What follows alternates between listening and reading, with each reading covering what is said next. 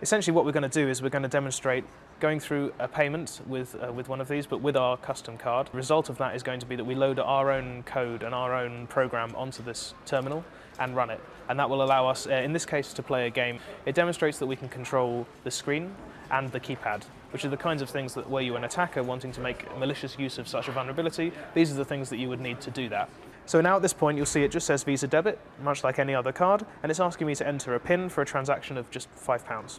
So if I'm going to enter any PIN we want here now, and press OK, it now says PIN OK. Now this is at the point where the vulnerability actually triggers, and our code is loaded onto the terminal.